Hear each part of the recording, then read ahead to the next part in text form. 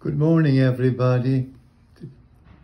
We're now in our second week after Easter, and we find that more and more now in these weeks before Pentecost, we find more references to the Holy Spirit.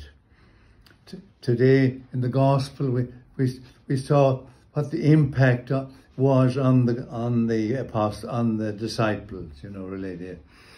They were frightened, understandably, especially after Jesus had left them, ascended to heaven, and they must have been very scared, really. And then the Holy Spirit descended upon them, and then gone was all the fear and trepidation.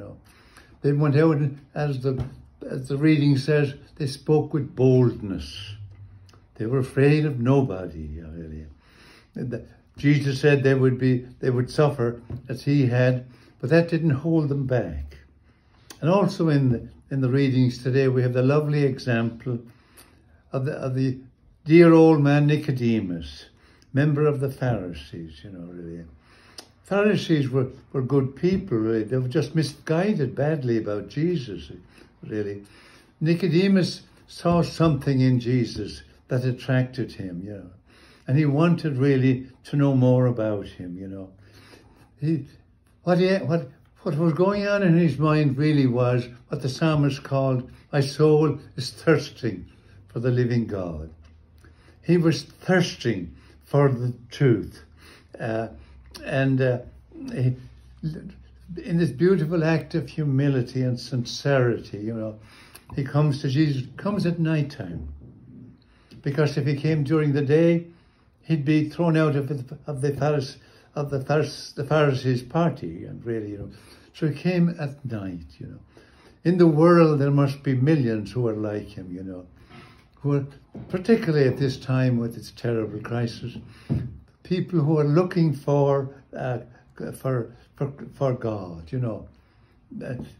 And we, by our example and by our prayers, must remember these good people, and lead them gradually to Christ, who loves them.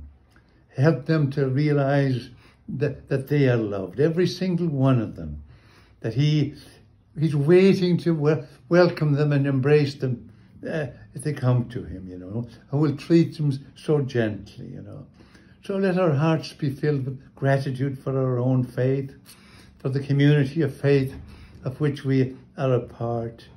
And let us pray for those who are suffering from COVID-19, and pray for the billions of people who have never yet heard of Christ or of the gospel.